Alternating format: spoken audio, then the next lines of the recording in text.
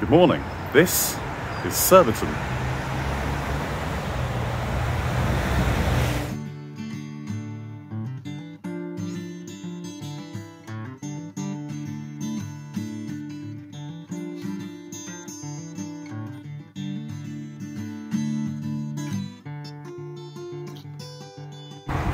So today, as part of a little series I'm doing at the moment, it seems, about places in Surrey, I thought I'd come to the town of Surbiton, just on outside of Kingston, by the Portsmouth Road. Quite tricky to get parked, but I did find somewhere for that little tiny car.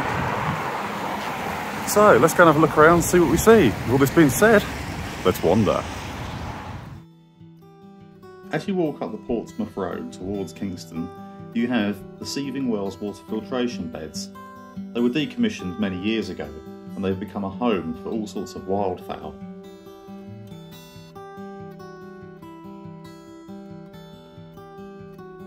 Turning right off the Portsmouth Road and onto the Brighton Road, I was struck by this mural which is outside the Lamb pub. The Lamb's a live music venue.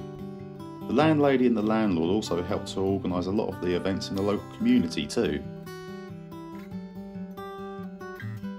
There's also this really cool German ambulance out the front. I remember seeing this years ago. It's absolutely immaculate.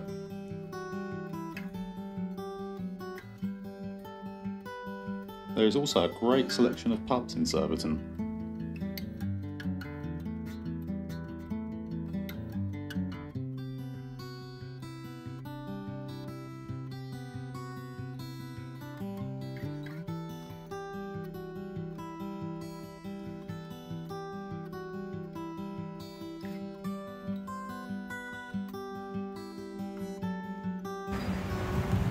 First thing I see is come through the gate, some old lintels from a long gone building.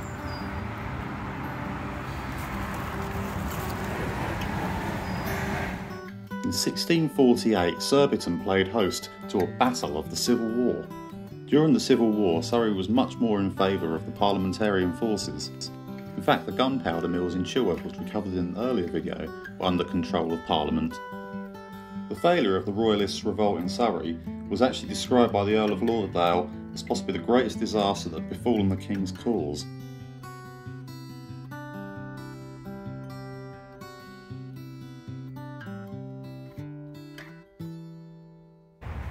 So parks like these are really good for the local residents because it gives them somewhere green with some trees to get in amongst, because somewhere like this is so very built up. So you are getting closer and closer to London, between London and the countryside. So Surrey obviously breaks off into the Surrey Hills at some point. I should know where because I live in it. Obviously after the Surrey Hills, like I say, you've got the countryside. Before that, you've got all of this, and leading into London, where it becomes very much about building and stone and concrete and industry.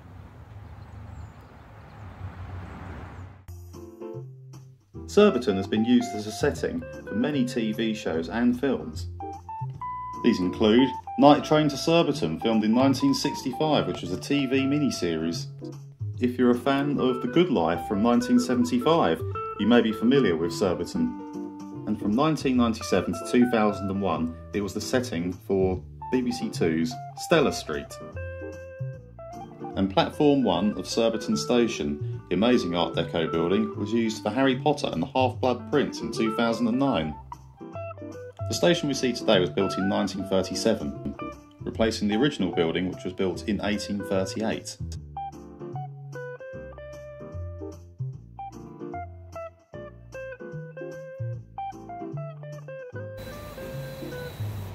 Stepping out of the station, red double-decker buses shuttle commuters off to Kingston upon Thames.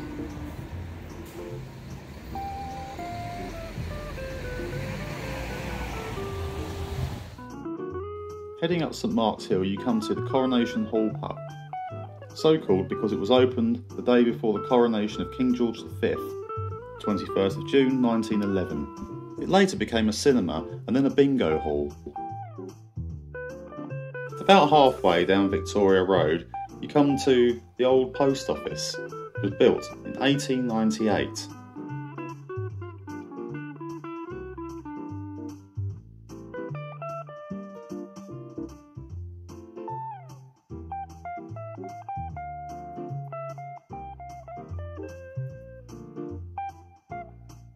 Some interesting facts about Surbiton. Eric Clapton bought one of his first guitars at Bell's Music and he used to busk in the neighbourhood. 70s singer-songwriter David Essex used to live down Ditton Road. In the 1870s, Thomas Hardy, the novelist, lived in Hook Road, as did Enid Blyton. And one of my favourite paintings, Ophelia, by Sir John Everett Millais, was actually painted at the Hogs Mill, which is located in the Surbiton district of Tolworth, which is coming up in a later video.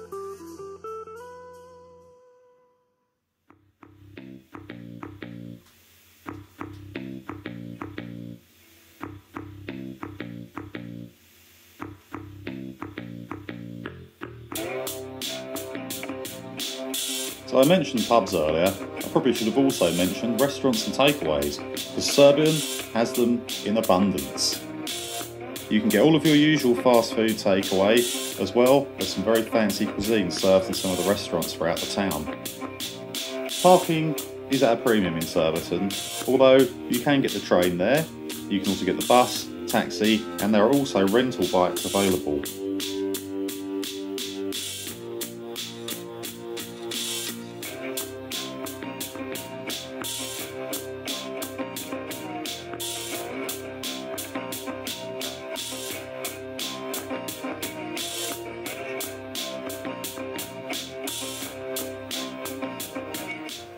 Okay, so that takes us to the end of our wander around Surbiton. I hope you liked it. I hope you'll like, share, subscribe, and please do leave a comment, because as I've said before in the past, it's always good to hear from you people.